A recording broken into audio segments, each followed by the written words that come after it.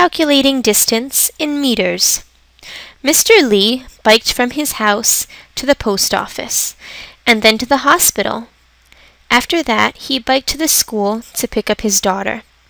How far did Mr. Lee bike from his house to the school? Blank meters. So we want to know, what is the total distance that Mr. Lee biked? To find the total distance, we are going to have to add up all the individual distances.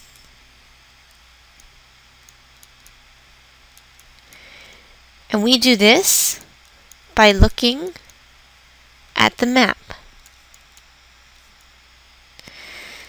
So let's start off. Mr. Lee biked from his house to the post office. So let's find house to post office.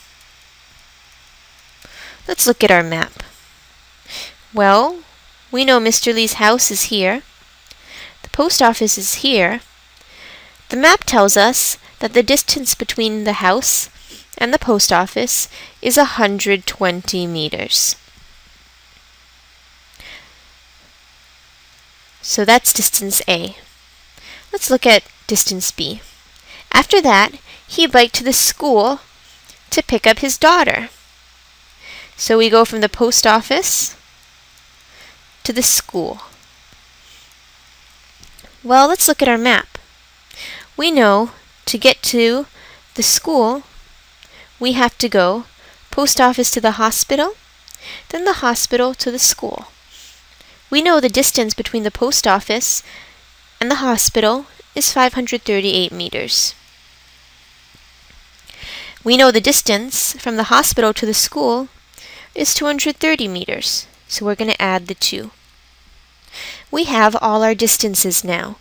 So now we have to add up all the individual distances. So we have 120, 538, and 230. We are going to find the sum. 0 plus 8 plus 0 is 8.